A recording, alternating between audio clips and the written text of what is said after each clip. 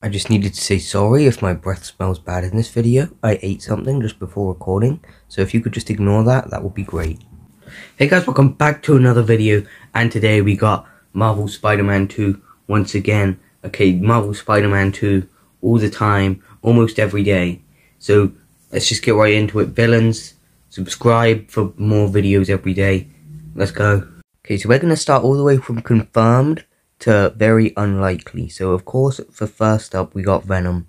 This is obviously a shot from him from the trailer, so we know for 100% fact that he will be in the game. Everybody knows everything about Venom. Venom is one of the most popular Spider-Man villains ever. That's all you need to know. Next up, we got another technically confirmed one from the trailer. You can very clearly hear his voice in the trailer. Although nobody over at Insomniac or Marvel has confirmed that it's Kraven, they just refer to him as the mystery voice. But I think we all know that it's Kraven the Hunter.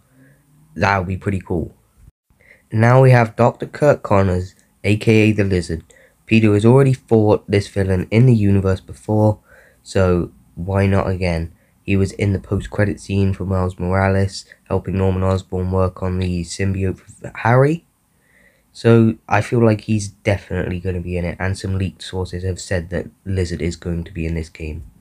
Another villain that Peter's already fought in this universe, and will very likely be in the next game, is Quentin Beck, aka Mysterio.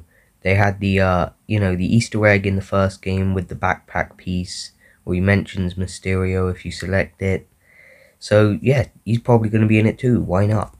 And the main reason I think these two villains will be in the next game is because the next game will be only on PS5.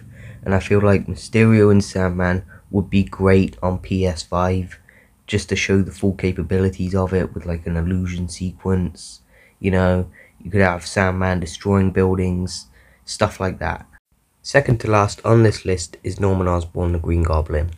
I feel like he won't be in this game, and he'll be in Spider-Man 3. But he'll be teased in this game, or possibly even appear. Okay, we did have that concept art that I mentioned, like a whole video on, which was my most popular video on my channel. So if you haven't seen that, you can go watch it. But I feel like he's very unlikely for this game. This game's already so packed with Venom and Kraven and stuff like that. So I don't feel like there's a place for Green Goblin in this game. But they might be able to work it out. And my final villain on this list, which I think is the most unlikely villain to appear, is Carnage, Cletus Cassidy. There's just too much already going on for this. I feel like this will definitely be in Spider-Man 3 though, and there will be a setup for it in this game with Venom. So we can expect this for Spider-Man 3. Don't expect it at all for Spider-Man 2. But that is going to do it for today's video, and I'll see you guys in the next one. Subscribe. Bye guys.